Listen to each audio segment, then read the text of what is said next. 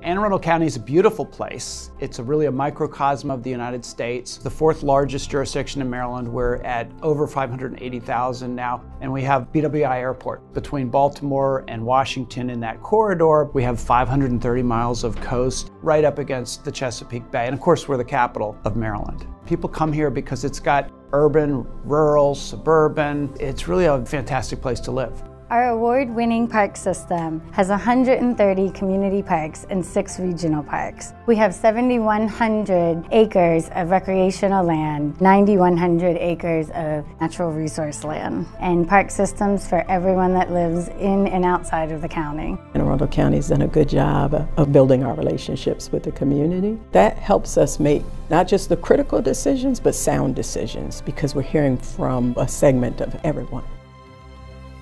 There are really two things that I think are important for a government. The first is to restore trust. That means restoring trust between people, restore trust in what local government does. And so we've created a thing called Open Arundel, where the residents can go in and look at the performance metrics for every department of county government, and they can engage as well. We do budget town halls in every district, and we make sure that everybody's voice is heard.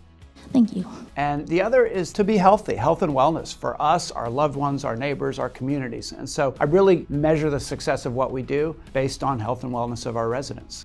In land use, we are dedicated to making life better for our residents in Anne Arundel County. Plan 2040 is the guide for the next 20 years to ensure that development is smart, green, and equitable. Smart growth is ultimately health and wellness, because having the ability to walk, development is centered around transit, preserving open space and our natural resources. Anne Arundel County Department of Recreation and Parks' mission statement is to create opportunities to enjoy life, explore nature, and restore well-being. We have athletic programs, recreational programs, child care services. There's something there for everyone, and we make life better. In Anne Arundel County, the Department of Health, we are here to prevent, promote, and protect the health of all people in Anne Arundel County and people who visit as well. So our Office of Health Equity and Racial Justice was established when we were looking at what was happening in our county and in the world. And what we saw was persistent disparities in health outcomes based on race, ethnicity, gender, income, and even geography. And so we declared in this county racism as a public health issue in November of 2019, and we formed this Office of Health Equity and Racial Justice to address those issues and advance them.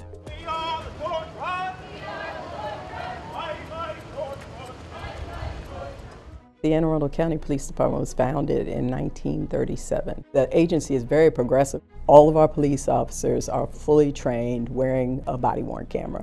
We have 2 professors who've come in to help us journey through the history of policing and how policing has impacted communities of color. Having conversations with a facilitator about race and equity and diversity and inclusion, just so that we better understand one another. We have our crisis intervention team where we partner a police officer with a licensed clinician. They respond to these critical calls for service where people are suffering some type of behavioral or mental health crises. So we essentially see them through to any resources that they may require, whether it be a psychologist or drug treatment for longer periods of time. So our team was named the crisis intervention team internationally. That's a huge recognition. So we're asked to go to various police departments to help establish their very own crisis intervention team. There are times where our county departments will overlap, and we have a great working relationship between, OEM and fire. Preety Emmerich, we're rendering or offering assistance to help folks through those moments. The Office of Emergency Management coordinates the planning, response, and recovery to natural and man-made disasters. That involves a couple of steps. Number 1, in the planning process, making sure we have plans ready. Number 2, we exercise and train with our county agencies. Number 3, when it is time to respond, we activate our Emergency Operations Center. And then that's where all the county agencies come in and coordinate the response. And then the 4th step is really the recovery process. So after the response is done, there's still a lot of cleanup work. There's still a lot of community help that's needed, and making sure all the county agencies are involved. One of our newest resource is Pepper the Preparedness Pup. We really want to make sure that children understand that to be prepared is the best thing. So to teach them different situations in very simple terms. Today we are learning about thunderstorms. Do you know what to do during a thunderstorm? It's just the beginning steps of how to be prepared. Another thing that we all agree on is that there should be economic opportunity for everyone. As a lifelong business person myself, I'm very aware of the fact that what we do for our residents is possible only if the business community is behind it. The businesses are our partners, and together, everything positive we do for our community is helping the quality of life that people of all ages and all income levels need and want. Those are things that we can deliver in Anne Arundel County, and that's what makes us the best place for all. All right, thank you for joining us. Sorry about the technical difficulties. Some of you have seen that video already, and now you've seen it twice just tonight, once with sound and once without. But we showed that. It was put together by the International City Managers Association for the National Convention. At their expense, they came to our county because they liked what we were doing, and so they interviewed some of our staff. And I thought it was a nice introduction to what our priorities and our focus are in county government. Tonight is to hear from you in District 1. This is the 5th. We have 2 more after this of these budget town halls this year. We've done them each year of our administration. And I'm joined here by not only Councilwoman Lacey, who's your councilwoman from district, but also many of our staff who are here to listen. And so as you raise issues, I'm going to be writing them down. Councilwoman Lacey's going to be writing them down. And I can assure you that we have staff that are listening in that are also writing them down. And so, we expect to hear about your concerns about public safety and all public services and public infrastructure, whatever it is that you think that the county needs to address with our, I will say, limited resources. So we have really tough decisions to make. And but I love these every year. I wish we were in person as we were when we started this out the first couple of years, but here we are in virtual again. So I'm going to turn it over first to Councilwoman Lacey, and then we'll have our budget officer, Chris Trumbauer, start to lead us through a presentation that we'll do as quickly as we can because we're behind schedule already, and then we'll turn it over to all of you. So Councilwoman Lacey. Thank you, Mr. County Executive. Good evening, everybody. I'm Sarah Lacey. I represent District 1 on the County Council. I jotted down some quick notes for things that I hope to hear about tonight. I want to tell you that these are things I've heard from District 1 residents over, I would say, the past few years, since we haven't been able to be together as much this year. I'm putting them all together. We've made a lot of progress on the things that are important to District 1 constituents, especially in the areas of police, fire, and our teachers, and raising their pay and filling in back steps. So I hope we'll be able to continue to support police, fire, and teachers in this coming budget. Our next priority is a category you can sum up as being quality of life investments. What's the quality of life in District 1, and where are there gaps? What can we add to make it a better place to live? So those are things like our parks, our park improvements. For example, putting in the dog park at Overlook Elementary, or behind Overlook Elementary, I mean. Recreational centers and opportunities, and also walking paths. We have a fair amount of disconnected neighborhoods in District 1. It would be nice if you could get from one place to the other not only without having to get in a car, but if you're someone who maybe isn't so comfortable riding a bike on our public streets, then, walking on the sidewalk is your preference. Well, let's continue our investments there. The other big ones are the Severn Intergenerational Center, which we've been funding for the past 3 years, and we've broken ground on, and now we have to, see it through. It's very exciting. And some infrastructure improvements with local projects like realigning race roads so that we have a safe intersection with 175 in Jessup. That's one that's been wanted for a while and is just sort of, I think, a bit, lower down on the list, but we're going to be getting there eventually. Other projects across the district, right? Everything has to occur in an order. The last thing that I have is hopefully funding the Affordable Housing Trust Fund.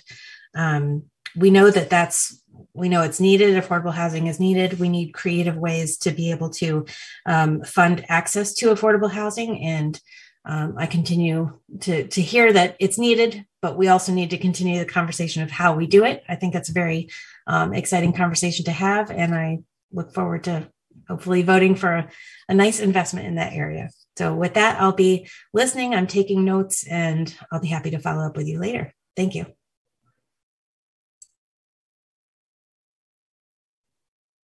So Chris Trumbauer, our budget officer, is going to lead us off with these slides, and I've got a few, he's got a few, and we'll get through them as quick as we can, and then we'll hear from you. Great. Thank you, Mr. County Executive. I'm sharing my screen right here, so hopefully everybody can see the title page here. We'll go through this quickly so we have time to hear from you. But as the county exec said, this is an important part of the process, and this is our now fourth series of budget town halls. So just to orient us where we are in our budget timeline, it basically starts back in September, shortly after we passed the current year budget.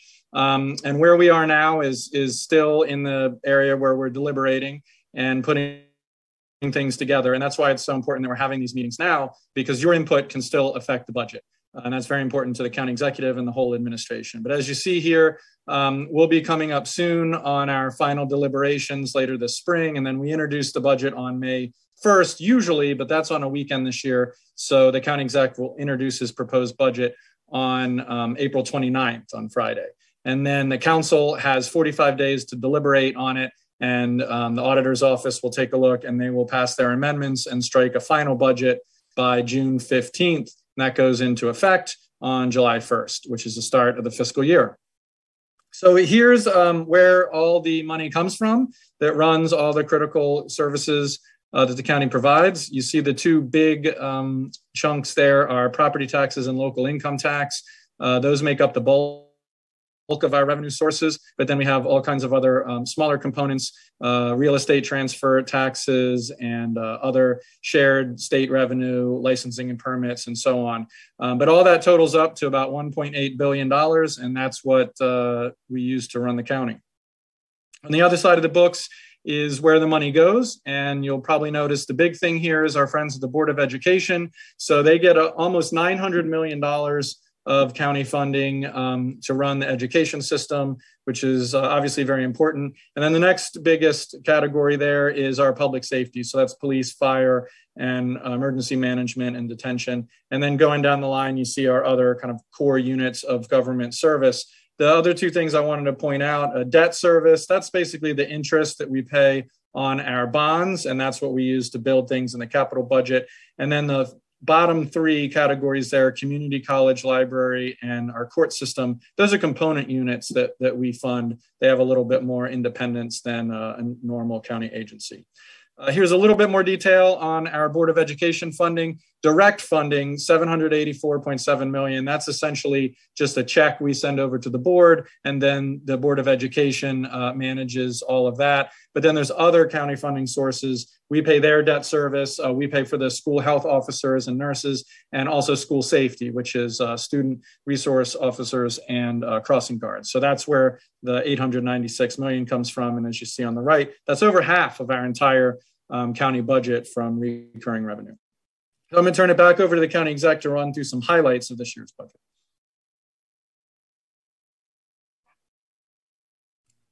On mute.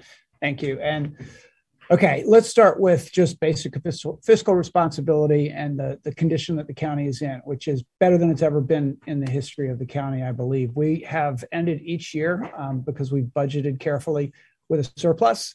And the economy did better this last year in particular. And so we were able to increase money in our rainy day fund, which the bond rating agencies love, put money aside for future bad economies. Did the same with our pension fund so that we are prepared for downturns in the economy in the future by increasing the amount that we invest. And then when we do our capital budget, there are debt affordability guidelines. And when we came in, the county was overspending on its capital budget debt affordability by $76 million. We got that down to zero. And in fact, we're able to put money up front, pay as you go on capital projects. I've spent 35 years running businesses and organizations, and I don't like to ever go over budget, and I like to plan for the future. And we've been able to do that in the county. So next slide. public safety is, as you saw, other than education, the biggest part of our budget, and I would say it's the most fundamental obligation of government is to protect its residents. And so in the police department, we have increased funding significantly to increase the numbers of officers as well as their pay to get them up to the regional average.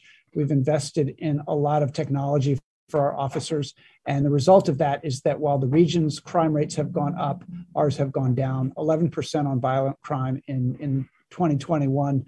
And we believe that's because our officers are doing a fantastic job with the resources we're giving them, but we have more work to do in that area. Our fire department also, we were in a hole, and we have been digging ourselves out in terms of adding firefighters, getting particularly more trained paramedics, which we've invested in, and more apparatus that was getting very old. And so we're getting to the point finally where we're starting to meet the national standards on how many personnel are on these apparatus when they go out for an emergency. And so we have to continue to invest in public safety. Next slide. Education, we have invested certainly far more than previous administrations. We were thrilled this last year to be able to finally get our teachers' back steps restored. They all were promised raises each year, and during the recession, they didn't get them. And then after the recession, they continued to not get them. And so many of our teachers, especially the ones who'd been here with us the longest, were being severely underpaid. So they finally closed the deal on their contracts so that they're getting the money that we budgeted for them.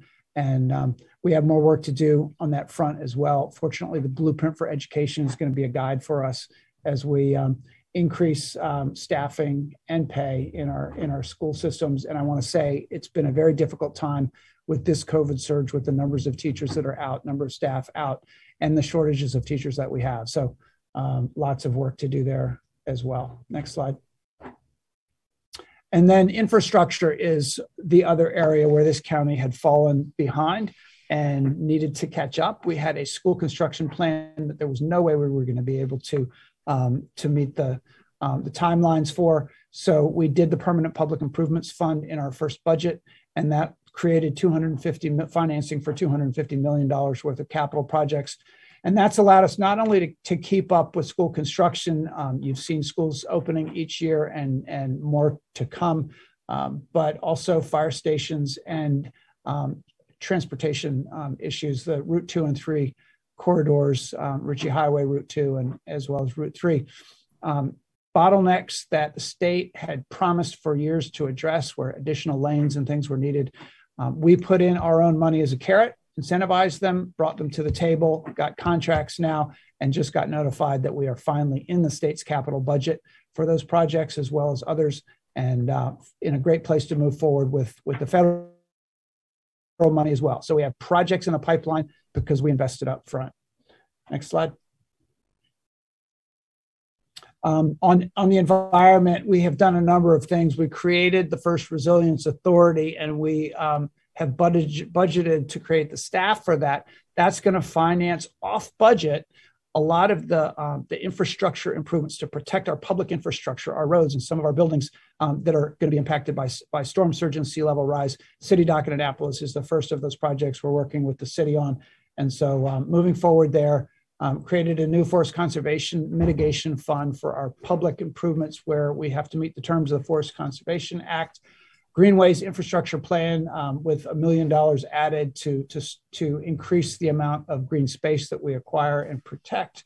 Working on building out our infrastructure for electric vehicles in the county and transitioning county vehicles, and a stormwater strike team in inspections and permits so that we can address the stormwater issues that we have all been struggling with in our communities. And then in your district, here's a list of mostly capital projects, a lot on rec and parks. Those are the ones that excite most of us the most. And you can see that there are a number of those, as well as some road improvements. And we can talk about some of that as we go forward. I know we'll hear about some of the things that we need to add to our capital budget. So I think I go back to Chris for the last part of this. Sure. Thanks, Mr. County Executive. Just want to let folks know generally what we're seeing when we look forward into the upcoming budget that we'll introduce at the end of April.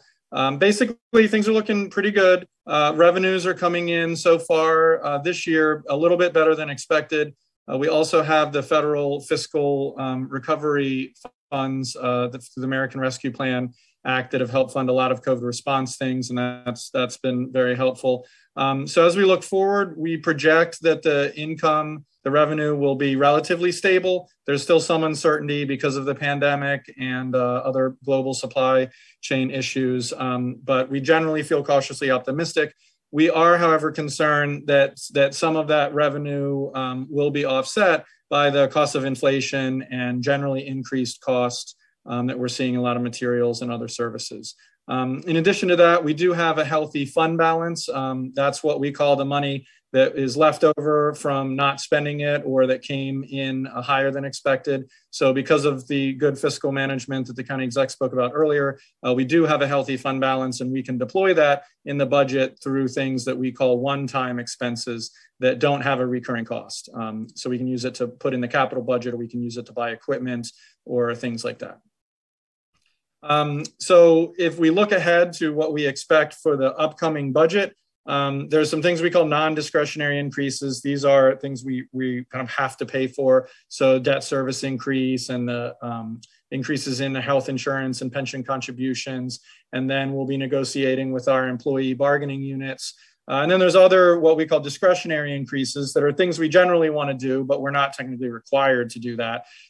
So that would include additional funding to our component units like the community college. We want to continue to enhance our health and human services programs to respond to the pandemic, but also to some of the inequities that the pandemic has exposed. And then, of course, all of our departments that are doing good work out in the community, they always have ideas on how they can expand their programs and services. And to the extent we have budgeting available, the county executive likes to support those requests.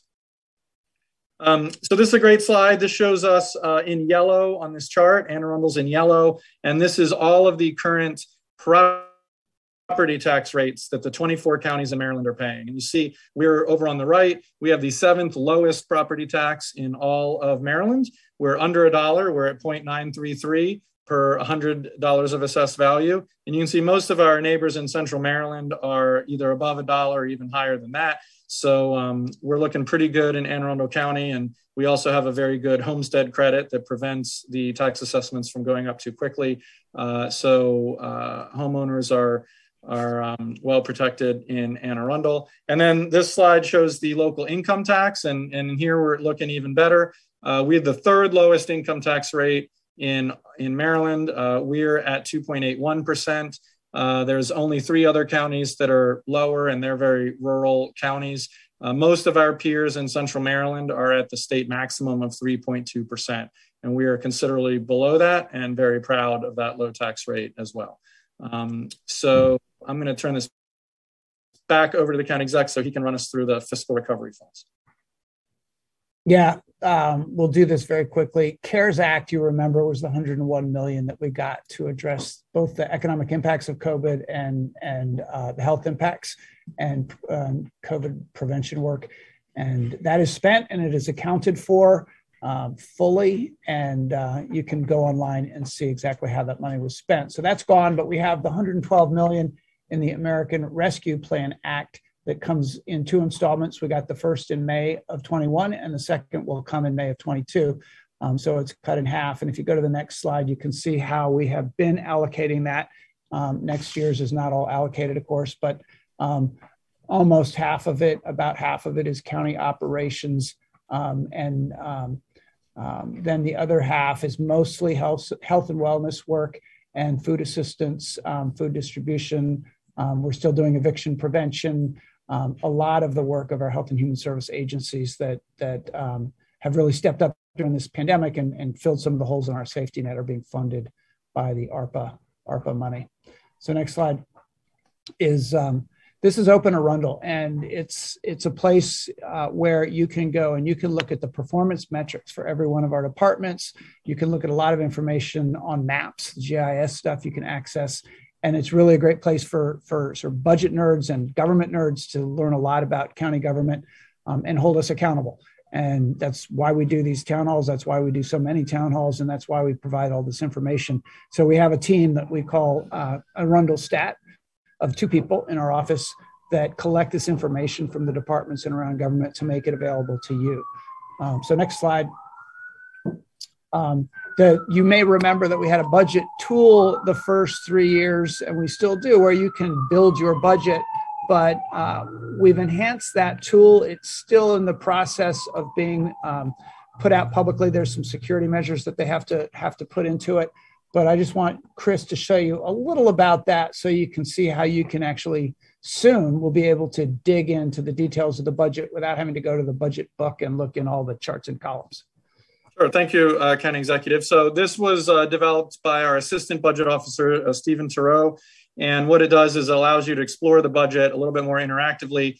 So there's 2 things here. There's the revenue and there's the expenditure. So this is just a demo to kind of walk you through it. But you can click on revenue and you can see these are the same thing we saw in the previous slide, just in different format. These are all the funding sources. And so if you want to click on one of these and you can see, we'll go in licensing and permits, and then you can see all the different categories. So we have permits, we've got our beer, wine, and liquor fees. We have trade language licenses, animal control fees, and you can hover over it and get the exact amount and what percentage of the total category that is. So you can do a deep dive in this and get a lot of information on how the county revenue comes in. And if we go back on the operating expenditure side, this allows you to do the same thing, but on the money going out the door. So again, you remember, here's our friends, the Board of Education. I'm not going to click on that because it would just be one big square that shows the money we send over there. But if we were to look, for instance, at our Rec and Parks Department, they have a lot going on. And you can see here at the top, the different budget objects, which are the different categories. So we have personal services and contractual services and supplies. And again, you can hover over that and get a little bit more detail. And then down below, these are how the department is organized by bureau. So you see there's 4 different bureaus in the Department of Rec and Parks. You have parks and recreation and golf courses, and director's office is their administration. So you can click on one of these and then you can get further detail. Here's how the Parks Bureau spends its funds. Again, it's mostly on personal services and contractual services. So it really allows you to explore the budget. It's pretty cool. And we hope to make that live in the coming weeks, definitely before we introduce the next budget, so that everybody can explore their budget a little bit more. So that's a great demo, and I'll turn it back to you, Stuart.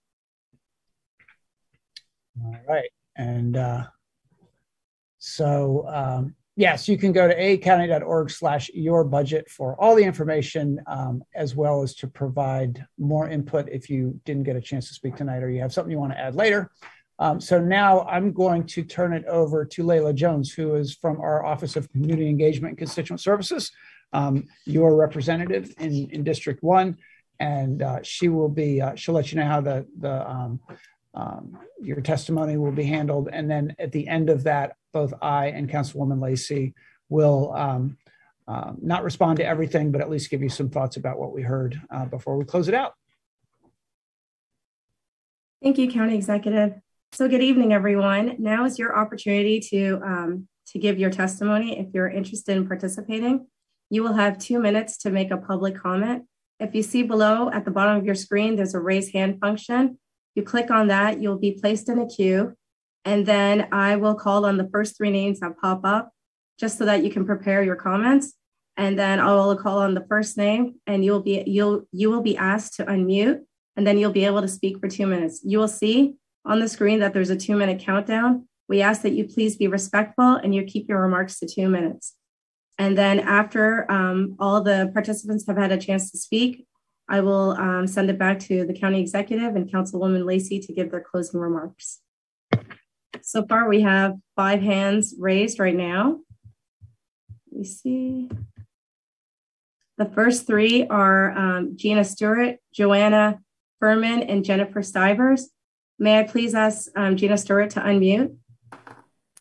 Good evening, Layla. Nice to see you. Good evening, Councilwoman Lacey and County Executive Stuart Pittman. My name is Gina Stewart, and I serve as the Executive Director of the BWI Business Partnership and the BWI Community Development Foundation. Both are small nonprofits in District 1. I would first like to thank you for your leadership and for funding our 2 LDC grant programs for fiscal year 22, one being our roadside beautification and the other our free county connector shuttle. I would ask to continue funding both of these programs that are very important to the community in fiscal year 23. Even through COVID, for an example, our shuttle that operated totally through COVID served over 55,000 passengers in FY21, and our numbers are continuing to grow this fiscal year. This is helpful for those that don't have transportation to get to jobs and to job opportunities. And so for my ask, I guess, is that I would like to stress, we saw on the chart that the Office of Transportation is a very small little blip as part of the whole county budget. So I'm asking the council and County Executive Pittman to please consider increasing the operating and the capital budget for the Office of Transportation so that they can leverage more state and federal funding to help our community move around and be able to help those that are seeking job opportunities as well that don't have transportation. So I thank you so much for your time this evening.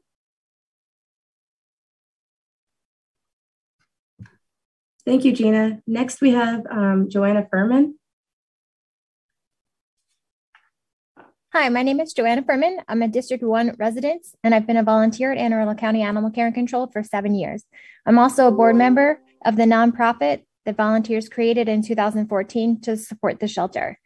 Thank you for holding these budget town halls and for acting on many of our previous requests. There still are important things left to be done. They include hiring a full-time staff veterinarian, funding medical equipment for the shelter's clinic, and increasing its medical budget. Oh, and of course, purchasing a livestock trailer so the shelter doesn't have to look around for transportation every time it needs to move a cow, a pig, or other larger animal. I'd like to ask you to begin planning for a big capital improvement item, a new shelter building. You have both visited the existing 22-year-old shelter. As you might recall, it has floors that tilt this way and that, drains that go nowhere, walls that don't touch the floor, and a layout that at best can be called a maze. Cats in the main cat room are terrified because their cages are next to the entrance to a room filled with barking dogs. The area where new animals arrive also has no separation between cats and dogs. Frequently, there are many wire cages of new cats sitting on the floor right next to very anxious new dogs who are being checked in. This violates animal shelter guidelines. Other shelters in our area, including the ones for Baltimore City, Baltimore County, Montgomery County, and Calvert County, have recently built new facilities. In fact, when Barks moved to its new shelter, our volunteers spent a day scrounging through its old building for hand-me-downs that Anne Arundel shelter could use. So while we'll keep scrounging, it's time to start planning for a new shelter for our county as well. Thank you for listening and for supporting Animal Care and Control. Thank you, Joanna. Next, we have Jennifer Stivers. Hello, can you hear me? Yes, we can. All right. Good evening. I'm Jennifer Stivers, a resident of District 1. For the last 5 years, I've been a volunteer, foster, and transporter for Anne Arundel County Animal Care and Control. Thank you for allowing the county residents the opportunity to conveniently express their opinions regarding the next budget cycle. I am urging the council to please fund the shelter to purchase dental x-ray and dental cleaning equipment in conjunction with hiring a full-time staff veterinarian. I know firsthand how important dental care is to animals' health and well-being, having 2 cats who had severe stomatitis and gingivitis. Based on my experience, the majority of adult animals that the shelter receives have not had proper dental care in the past, resulting in the need for multiple extractions and antibiotics to quell infection. Being an adopter myself, I know that an animal requiring $500 to $2,000 in immediate medical care upon adoption is not a great selling point. On the contrary, having recent medical care makes an animal more adoptable, resulting in shorter shelter stays. I frequently transport cats about an hour round trip to outside vets for this type of care, which Friends of Anne Arundel County Animal Care and Control has graciously funded in the past due to county budget limitations. Having this equipment in-house would produce return on investment. It would reduce the administrative workload of the veterinary technicians and kennel supervisor who book appointments and arrange for transport of the animals to their appointments, allowing them to physically focus on caring for the animals.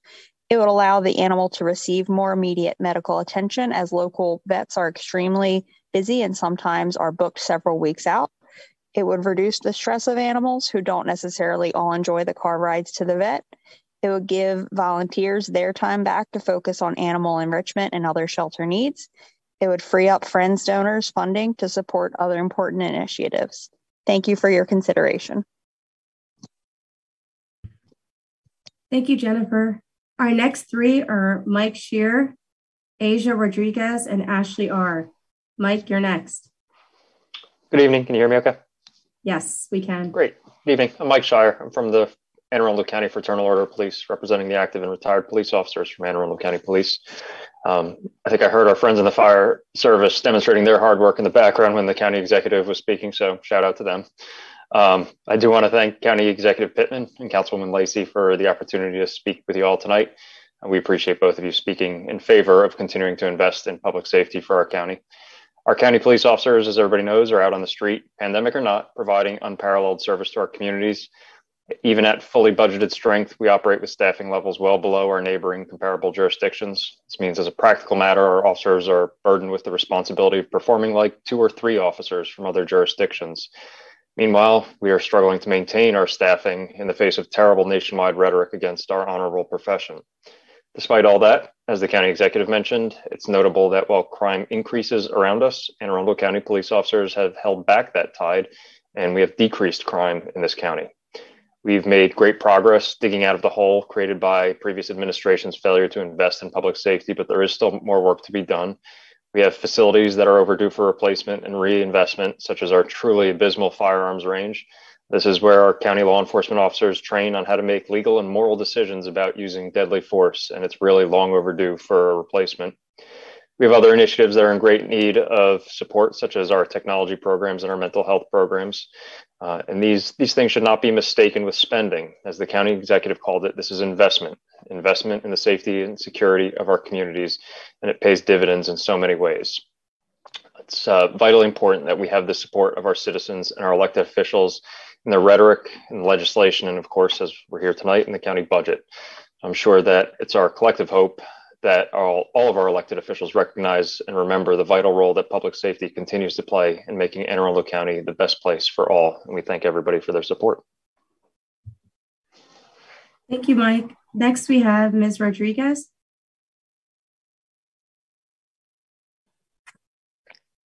Hi, can you hear me? Yes, we can. Perfect. Hello, everyone. My name is Asia Rodriguez, and I am a county council resident of District 1. For my public testimony, I'd like to share how I don't want tax increases or fee increases. Anne Arundel County received funds from both the federal and state government that were included in this year's budget, the one-time payments. How do you plan on addressing the potential shortfall in future budgets without raising taxes? Will you address inflation in the budget? Given the last 2 years of structural deficit, we need to reduce government spending. On the county website, we have an online budget tool that can show us how revenues will be increased, but not how we can reduce spending. So with that structural deficit in mind, can you have that feature improved to allow the online budget tool to see how that is possible? In regards to education, how are you going to fund the additional costs that will be acquired as a result of the Kerwin bill passing? Are you raising taxes to do that? I want to see a budget that does not burden minority women who are single income earners trying to make it in the world right now. Councilwoman Lacey, you mentioned that you look forward to funding the Affordable Housing Trust Fund that was authorized with the override of House Bill 933.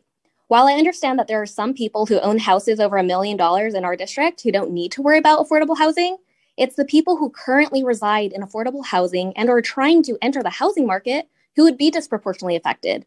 A tax surcharge on transactions of $1 million or more would hit commercial real estate especially hard, including multifamily apartments.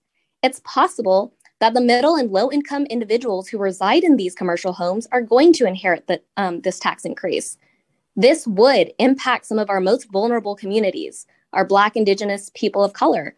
If you want to improve the quality of life in District 1, please address these concerns without raising taxes or passing legislation that will leave the people you claim to care about with the bill.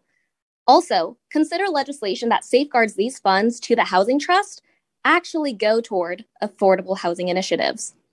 Thank you so much, and have a nice night. Thank you, Asia. The next two we have are Ashley and Brian. Those are the only two hands that are raised. So if there's anyone else who would like to ask, who would like to give a comment, please use the raise hand function. So next up we have Ashley. Good evening. My name's Ashley Rogers, and I'm the branch manager of the Severn Library.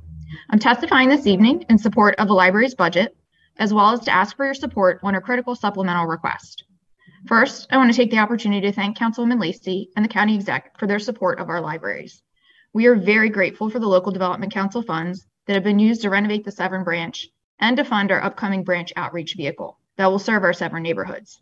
Over the past year, we have engaged our customers where they are by putting up story walks in parks, participating in food drives to share library info, and holding programs in neighborhoods, including a pop-up Summer at Your Library series at the local Boys and Girls Club. Special thanks to Mr. Pittman for attending one of those. But we really need to take this a step further and engage in this work across the county with more dedicated resources for the long term. So we are asking for your support of our proposal for a Center for Community Engagement, a county-wide outreach initiative that will seek to reach people where they are. One of the center's main goals is to increase kindergarten readiness. Libraries have been teaching early literacy skills for decades. Over the past year, so even during the pandemic, almost 47,000 people attended early literacy programs. We believe the center will build upon our past success and impact kindergarten readiness by reaching people where they are. Additionally, the center has a huge opportunity to provide other services and programs that are requested by our customers, such as internet access and computer assistance. We've asked for $4.1 million for 3,000 square feet of space, staff, and 8 vehicles. We can also start smaller, though the full impact will be with the complete proposal being funded. So I just want to thank you both for your consideration and your continued support of our library system. Thank you. Thank you, Ashley. Next up, we have Brian.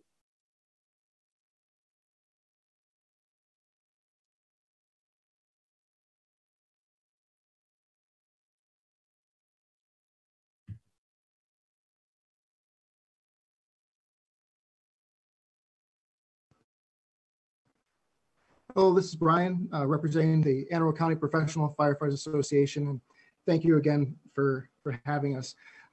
We want to first acknowledge the challenging year that everyone's had.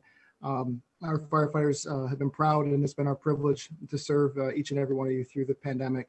And we know the struggles that people have had. And we want you to know that we're still here for you, and we'll still be on the streets, just like the police said, 24/7, 365.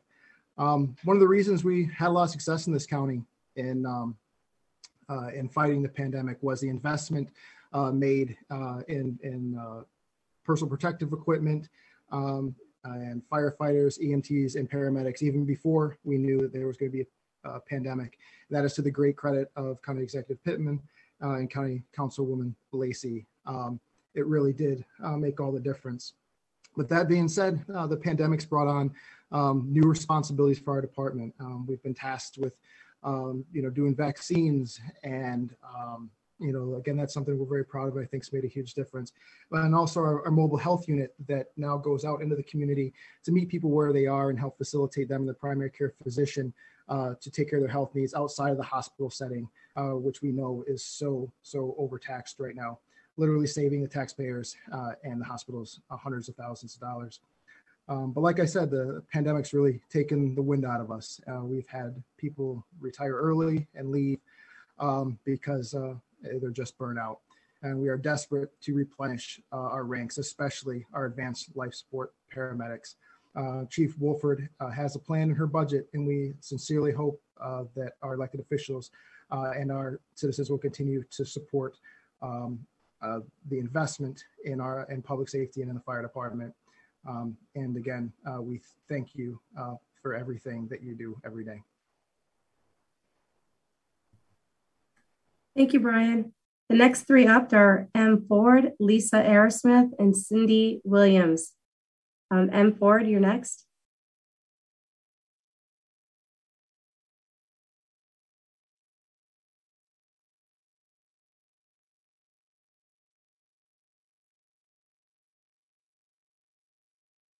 I'm sorry. We just heard you. Can you unmute, please? I did. There you go. There we go. Hi, my name's Marnie Ford. I'm the treasurer of North Lincoln Improvement Association. I'd like to first thank Councilwoman Lacey and Anne Arundel County for including Overlook Park in the park reno budget for fiscal year 2022. This project included the much needed renovations for the tennis courts, basketball courts, the installation of a new irrigation system, and the current renovations for the newly installed dog park to be open spring 2022. We want to thank legislative aide Linda Harris for all of her help answering our questions and for the attention that she gives to our community. And lastly, we want to thank the Department of Rec and Parks Director Jessica Lays and Mark Garrity and all those who made these wonderful renovations possible. We received a lot of positive feedback from the North Lincoln community, and the Overlook Park upgrades are definitely appreciated. North Lincoln Improvement Association has a parcel of property deeded from Anne Arundel County inside the park, and we'd like to ask for assistance from the county in fiscal year 2023 budget to help fund the building of a small community center. Due to the pandemic, we are no longer able to hold our monthly meetings at Overlook Elementary School, so this valuable space could be used for that purpose, as not everyone is able to Zoom, and for use of activities and events to help bond our community. We would like to ask for possible, if still available, to provide residents in North Lincoln with trash receptacles. It was brought up at a recent meeting, and we just wanted to see if this could be done. We wanted to thank you, County Executive Pittman, Councilwoman Sarah Lacey, and everyone in the county for the attention they've given North Lincoln and Overlook Park this year. Thank you. Thank you, Molly. Next up, we have Lisa Aerosmith.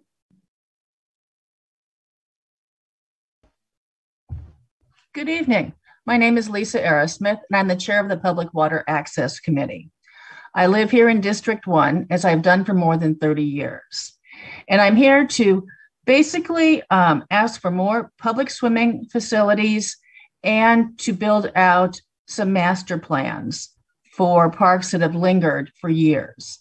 First, I would like to ask that Mayo Beach Park, the county's best public swimming beach, be open to the public every day of the year, but especially during the swim season. The Department of Health monitors about 70 swimming beaches in the county. I need less than the fingers on one hand to count the public ones. Mayo Beach Park should be open every day of the year to the public that owns it. Second, I would like to talk about the American Rescue Plan funding and ask that this one-time fund be used to build out the 2009 master plan for Weinberg Park, the 2018 master plan for South River Farm Park, and the 2018 master plan for Mayo Beach Park. I want to kind of hark back to the Great Depression when President Roosevelt created the Civilian Conservation Corps and the Works Progress Administration to employ people and give hope in those times. And the result is still, structures in Patapsco Valley State Park, along the Shenandoah, and all over the country as a tangible legacy of hope in a time of darkness. That could be repeated with these funds and these three parks to give, public health benefits now and use in the future. And taking off I would also like to ask that the swim center in Provinces Park be funded so people can learn to swim. And last, taking off my Water Access Committee hat, I would like that we have a sidewalk on Ridge Chapel Road in front of Hebron Harbin's school. Thank you.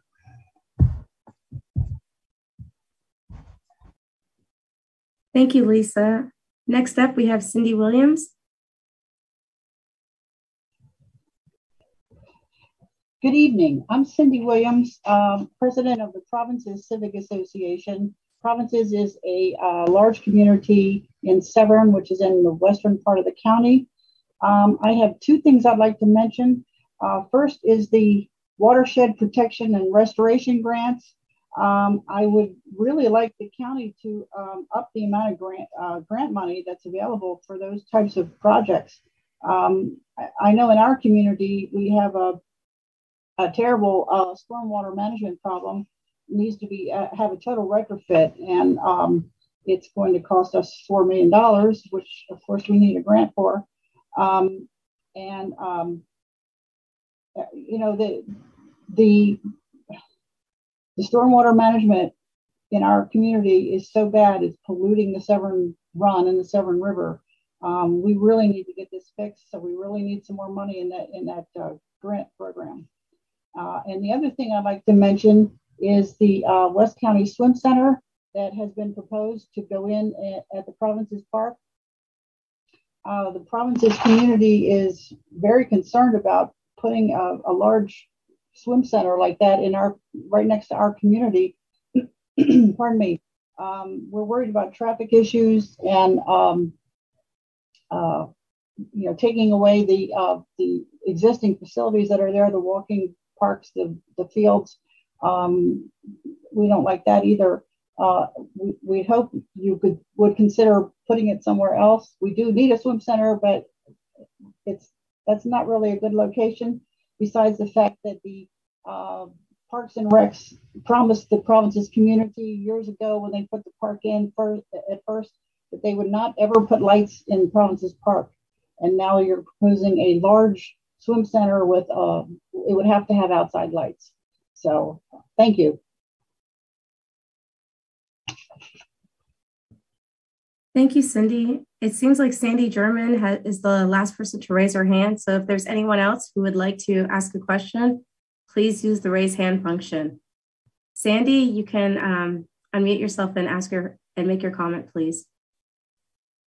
Can you hear me? Yes, we can. Okay.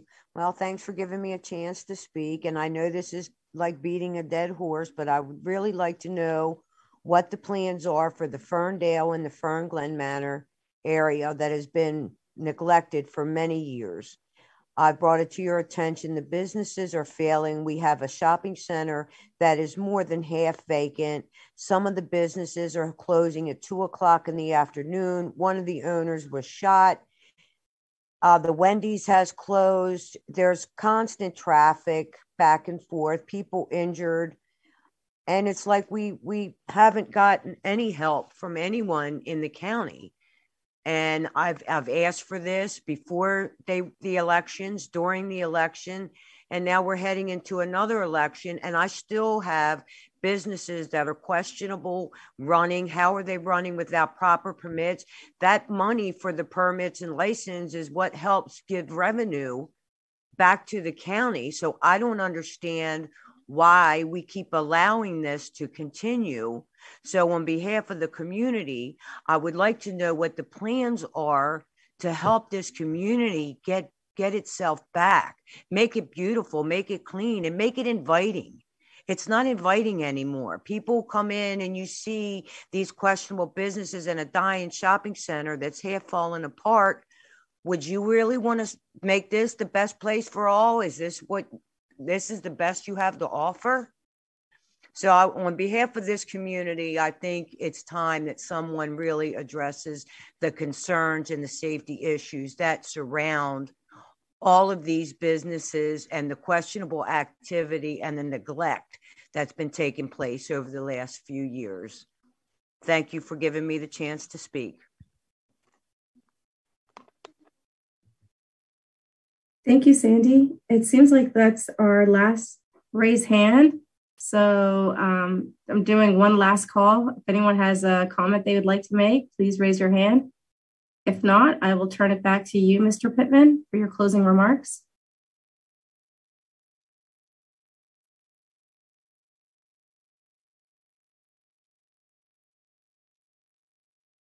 Sir, you're on mute.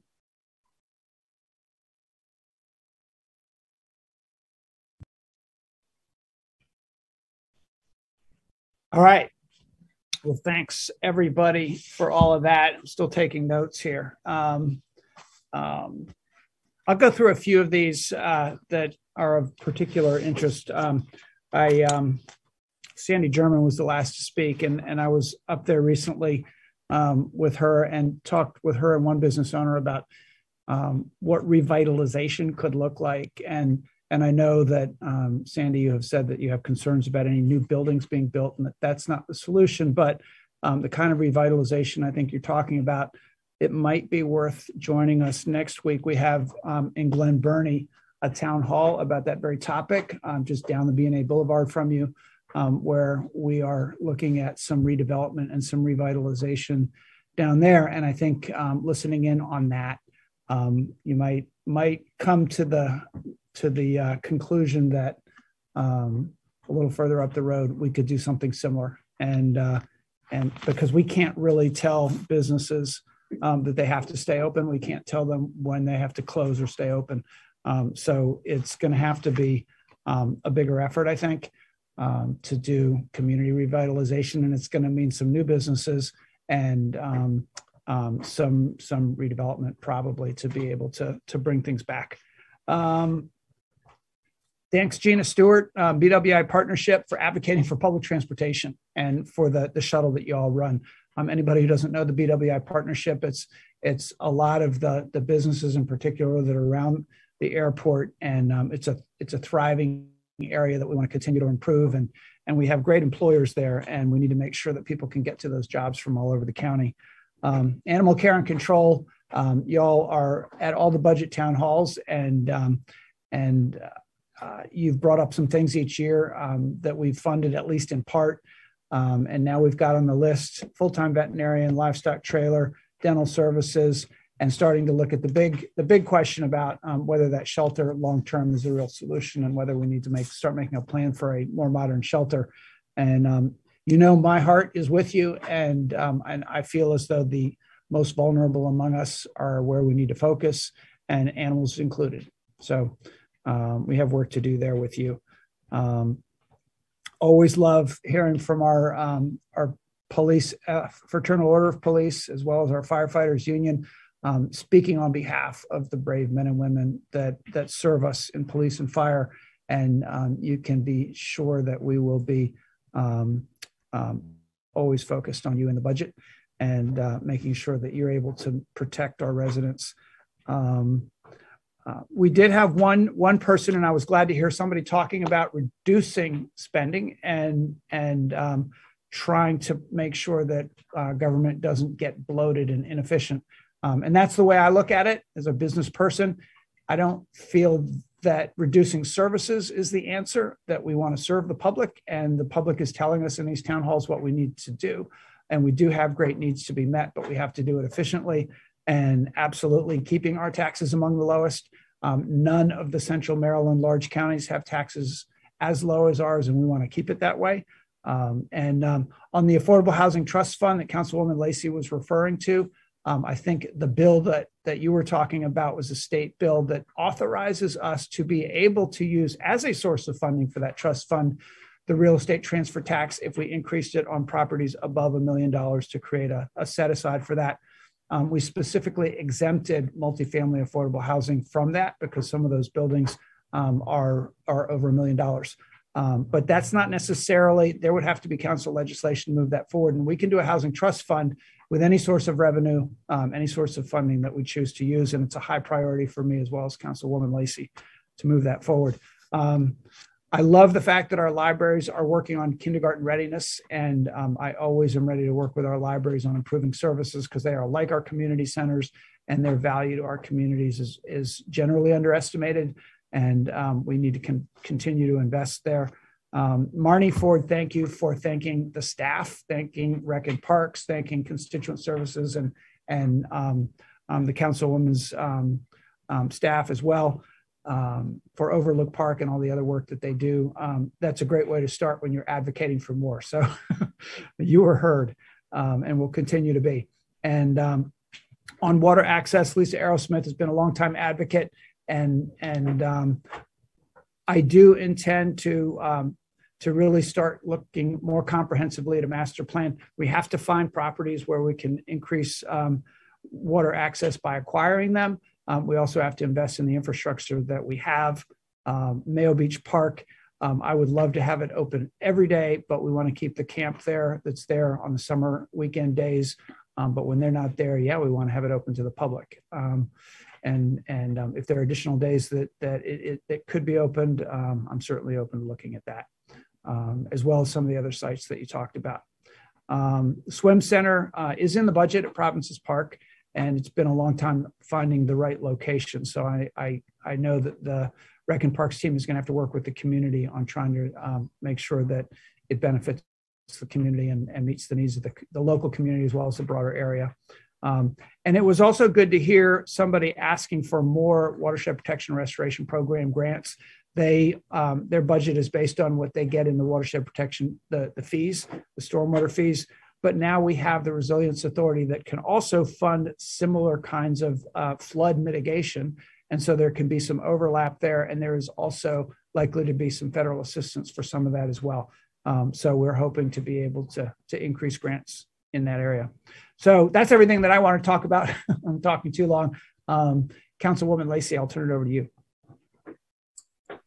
Thank you, Mr. County Executive. I think your summary is excellent. I don't have very much to add to it, except on the stormwater management. I know we have the Resilience Authority that we just created, but we do also have the PPI fund, the Permanent Public Improvements Fund, and maybe there is a way we can look at of doing a sort of a stopgap if necessary before we're, as able to use the resiliency dollars that we're planning to be able to use, but we're not quite ready to use them yet on some of the projects like the Lake Marion renovation, for example, which is probably too small for the Resiliency Authority, but also it's definitely too big for what's in our normal stormwater management. And I think we should, hopefully outside the budget process, take a look at more comprehensively reviewing how we might cover stormwater management improvements, because that infrastructure is going to be really important for a long time to come. So, and the final thing I wanted to add is just to mention for those of you who are watching what's happening with Meade High School, which is being renovated right now. It's got a huge renovation underway. I think it's more than $100 million. And the thing about that is it's not county money. So I wasn't going to bring it up during the budget town hall, but it's, I think, $110 million investment of federal dollars, very much needed, very much appreciated, and as part of overall increased investment in the community, or the communities, I should say, around Fort Meade. And with that, thanks for giving me the opportunity to speak. I've got lots of notes, and everyone can follow up with me by email if you'd like. All right. Thanks, everybody, for joining us tonight.